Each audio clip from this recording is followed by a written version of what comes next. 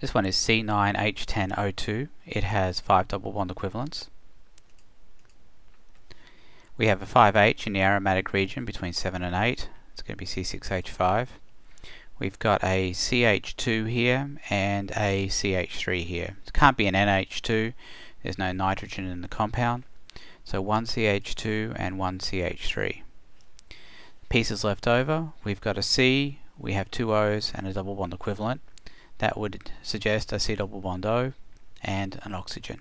Everything counts down to 0. That should be the pieces. Now we need to put them together. A couple of things I want you to take note of. First of all, that the CH2 and the CH3 are both single peaks. What this indicates is that the situation can't be like this. The CH2 cannot be next to the CH3.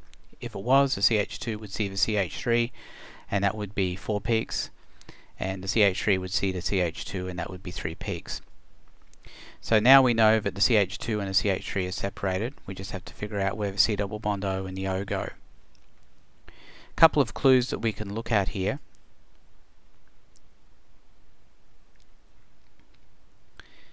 We know that when something is directly connected to an oxygen, like we see here, CH2 is connected to the O, it's around 4 ppm, and this CH3 is connected to a C double bond O, and that's going to be between 2 and 2.5 ppm.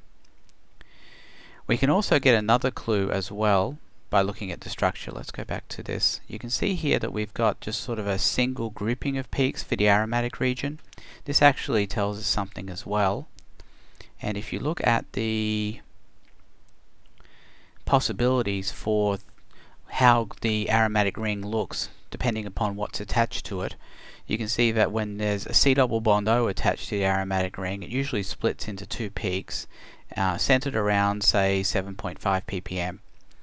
An oxygen directly connected to the aromatic ring usually splits it into 2 groups and is around 7 ppm. But when you've got a carbon group connected to the, like an alkyl group connected to the aromatic ring, it's usually a single grouping of peaks between 7 and 7.5 ppm.